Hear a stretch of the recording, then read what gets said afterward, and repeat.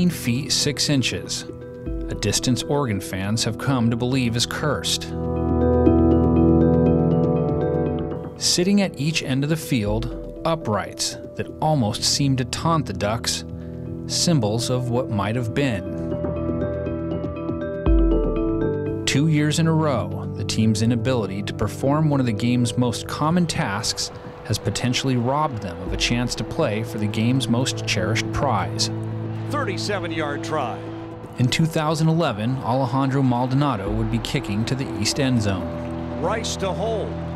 Oregon trying to finish an incredible rally against USC that would send the game to overtime as time expired. Placement, kick, on the way. A heroic moment, though, that would never come. Missed it.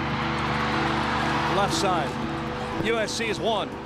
Missed it to the left-hand side. Never had a chance.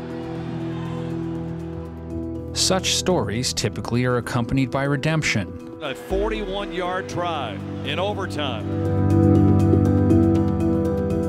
Oregon's appearing to emerge 1 year later. Maldonado, Rice to hold. Almost the same distance, just as much on the line. Snap, placement. 18 feet 6 inches. Kick is up, it's long enough. Seemingly just an inch or two too short. And it hits the upright and comes back out. The haunting feeling of deja vu hanging above as another dream season came to an end. Hit the upright and bounced back onto the field. The irony, of course, 37-yard try. Williamson for the win. Coming moments later. Williamson ready. Snap, placement, kick. When 18 feet 6 inches was more than enough.